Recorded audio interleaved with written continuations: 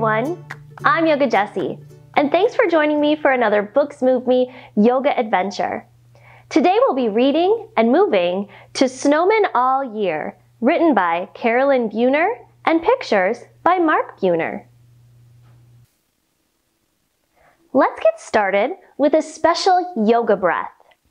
I like to call this one winter breath, but it's also known as window fog breath. And let me tell you why.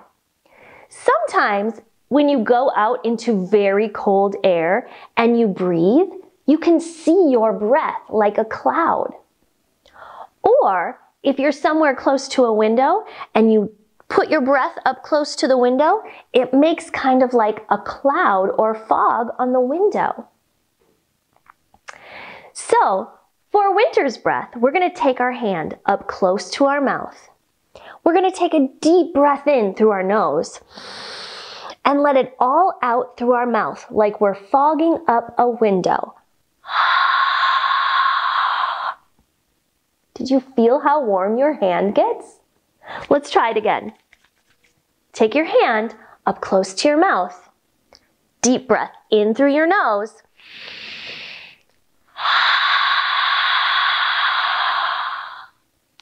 Nice job. Winter's breath can be used if you need to warm up your hands, or also if you just need a break and need to settle down. Let's keep warming up our bodies by coming into table pose.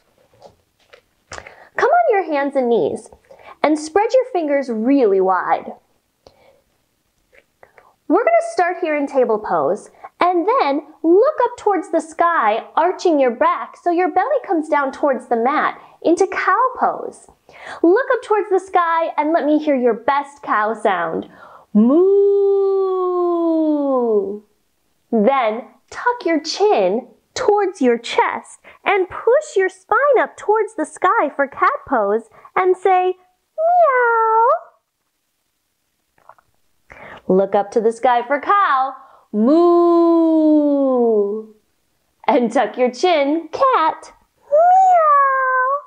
And one more time, cow. Moo! Nice. Now we're going to keep our hands right where they are. Sit back on our feet into puppy pose. And we're going to bounce here like this. Pup-e pose. Try it again. Pup-e pose. And one more time. Pup-e pose. Then turn your toes under. Stretch your tail up towards the sky. Look back towards your toes or down to the mat. For downward dog, and give me 3 big dog barks. Woof, woof, woof. Then come back down onto your knees. And come all the way up to a tall kneel. We're going to learn a new pose called catching snowflakes. I'm going to turn back to the side so you can see what I'm doing. But for this pose, we're going to take our hands and rest them behind our back, right about where our pants would end. Then we're going to look up towards the sky, arch back, and imagine snowflakes are falling all around us. Stick out your tongue and see if you can catch some. Good. That's a nice back bend for your spine. See how many snowflakes you can catch this time. Lean back. Stick out your tongue.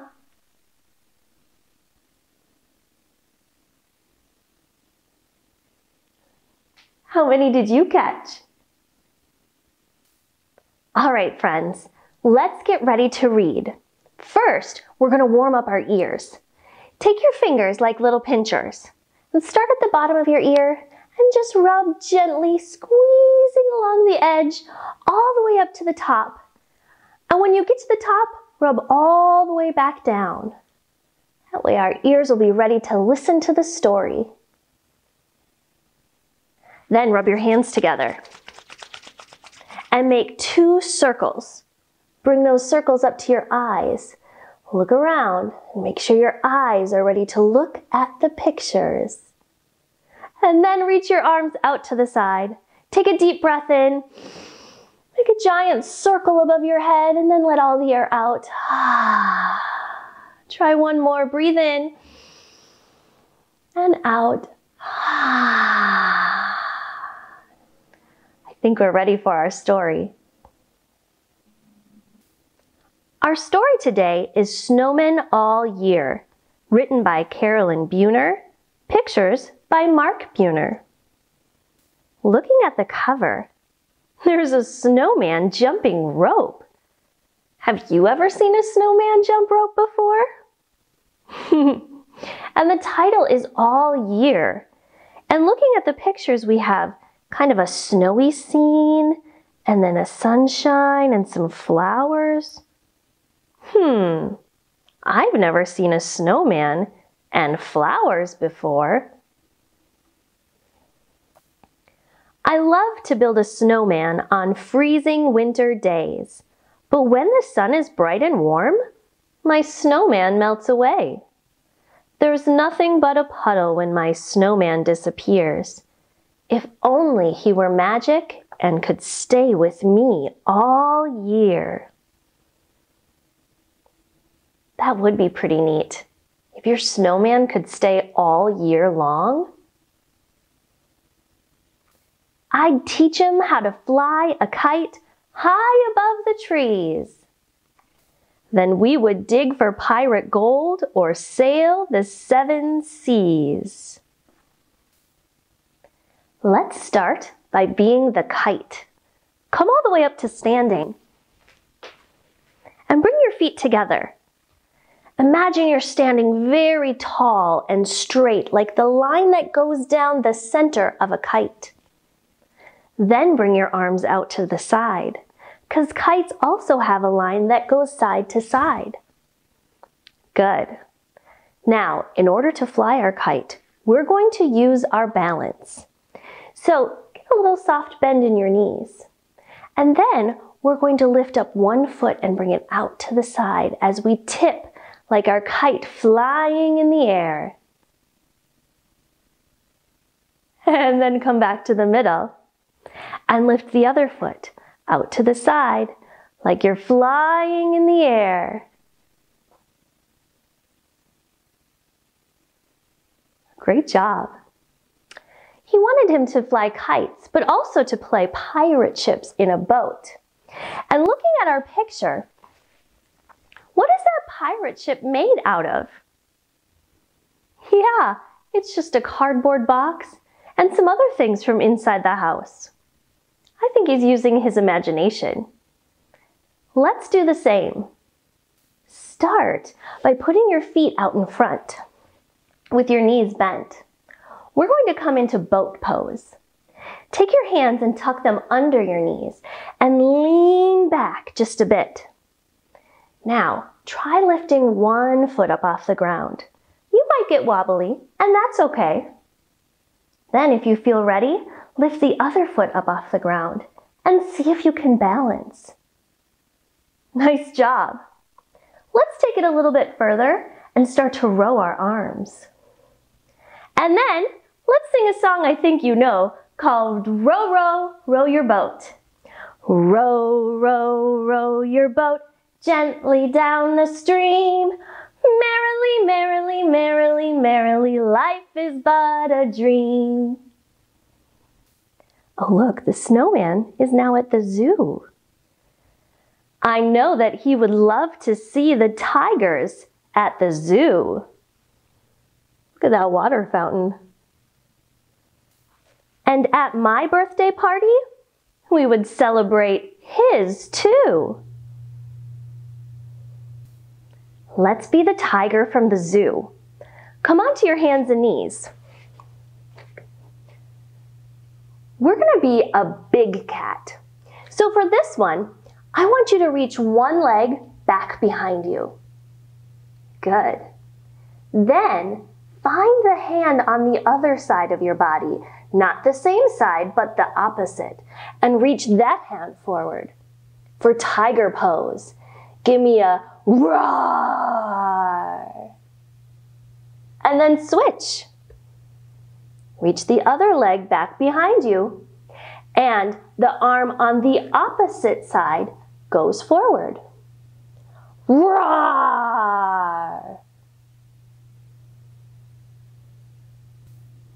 We'd go on all the wildest rides at the amusement park.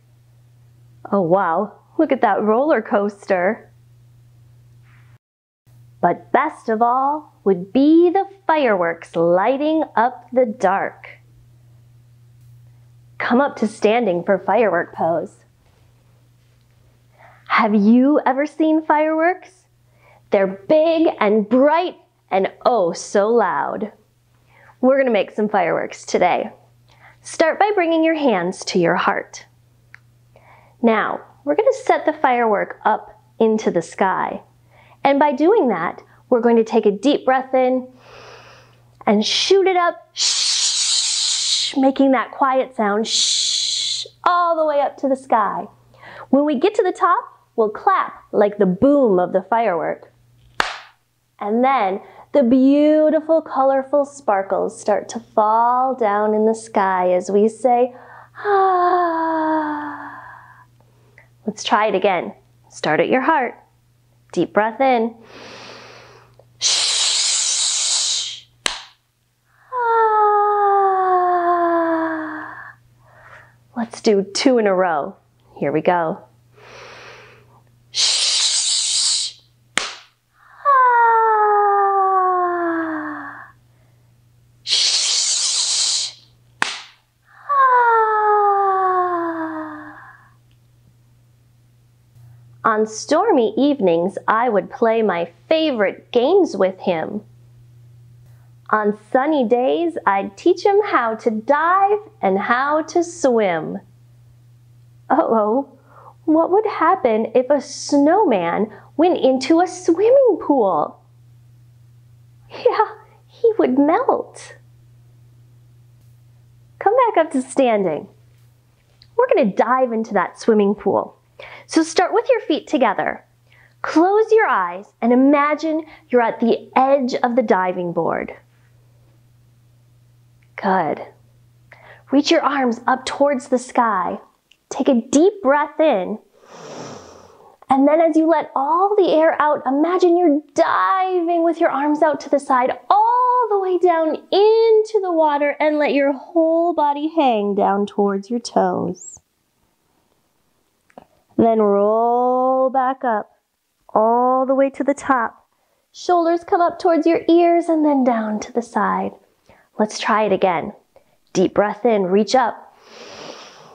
And then out to the side, dive down, down, down to your toes. And roll all the way back up.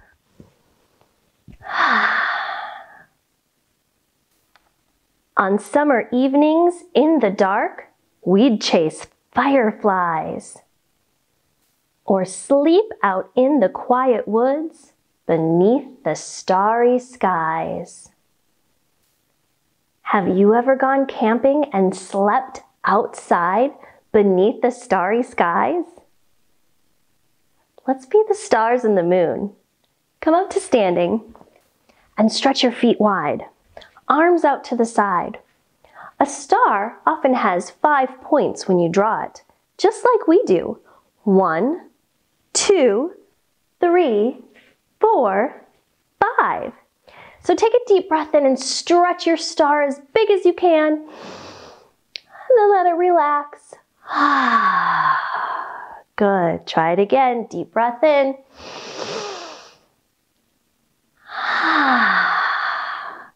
And then let's come into a crescent moon. You might see that if you're camping outside. Reach your hands up high and put the palms of your hands together. A crescent moon is like the little sliver of a moon. And we're going to take our hips and tip them out to one side as the top of our body goes the opposite direction for crescent moon pose. Breathe in and go the other direction. Breathe in. One more time each way. And last one.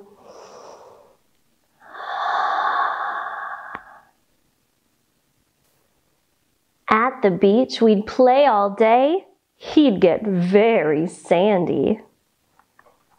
We'd trick or treat on Halloween and bring home lots of candy. The boy is dressed like a dinosaur, and the snowman looks like he's the sheriff. Maybe this is magic snow that will not disappear, and this snowman will be the one to stay with me all year. Do you think the snowman really came alive? Or do you think the boy was just using his imagination? I love using my imagination, just like in the story Snowmen All Year. Have you built a snowman this year? Do you wish he could come alive and stay with you all year long? What would you share with your snowman? Let's end our time together by reaching our arms out to the side. Take a deep breath in, and bring your hands together and grab a piece of the sunshine and bring it down to your heart. Blow it out like a candle. And we'll end with the word namaste, which means the light and everything good and happy inside of me sees the light and everything good and happy inside of you. Namaste. And thanks for joining me for this Books Move Me yoga adventure. See you next time.